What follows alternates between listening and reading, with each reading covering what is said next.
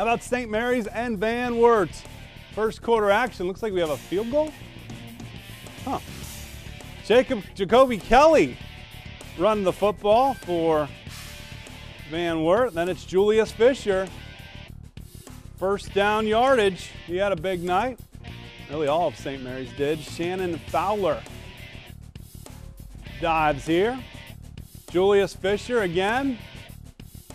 Picking up first down yardage to the outside. Then it's Eric Spicer's turn. Here comes Eric Spicer as they get to the line. And he's going to pick up a first down. St. Mary's, Spicer.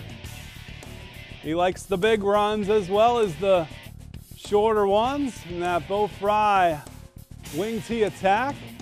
Julius Fisher.